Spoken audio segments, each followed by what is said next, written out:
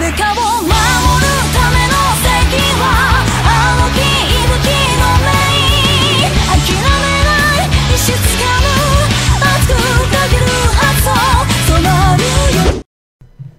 Hey guys, Mega Man and G here, and this is my channel update for July 18th, 2014. This is going to be a very short update because right now I'm really tired. I need to get some sleep, so I'm just going to get this out of the way, and that's about it.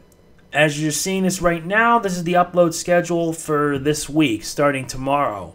There aren't any videos today because I wanted to try the old experiment, like upload once every 2 days, because I need a break. And I need time to get all the recordings done and everything, which I have been doing over the past few days. So tomorrow, on the 19th, Case 2 of the Prosecutor's Path will conclude. Basically, you'll see the last 3 parts, and that's it. Starting on Sunday, and it's going to last all week, we will begin Case 3, the Inherited Turnabout, where one portion of the game you play as Miles Edgeworth's dad, and the other half, which I'm not going to spoil, but it's going to be good.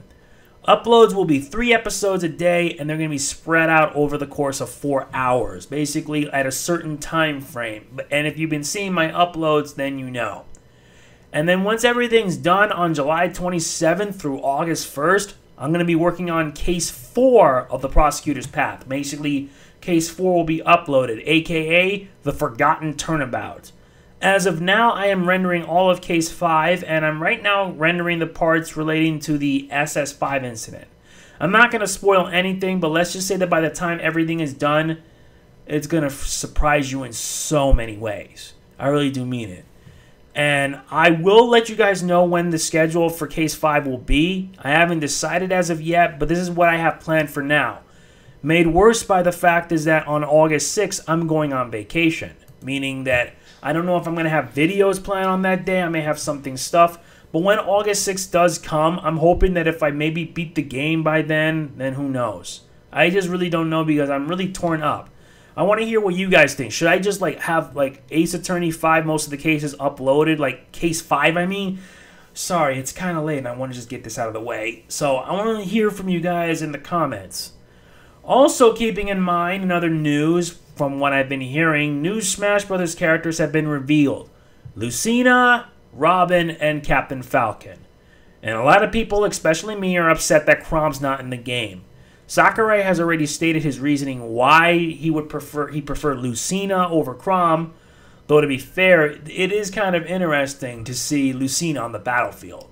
I don't mind it as long as we get to play with Captain Falcon. With the game coming out in about 2 or so months away, who else is going to come next? I really don't know. But only time will tell, and whatever Sakurai has planned. The only thing I hope for is that we get some familiar faces like Falco, Ness, and maybe Ganondorf. But if we don't get Ganondorf, we can get like Girahim or maybe Demise. Demise would be so much better. He'd be like a powerhouse. Okay, that's about it for this update. I apologize if it's very short. Please don't forget to answer the question of the day. And please don't forget to follow me at the social media links below.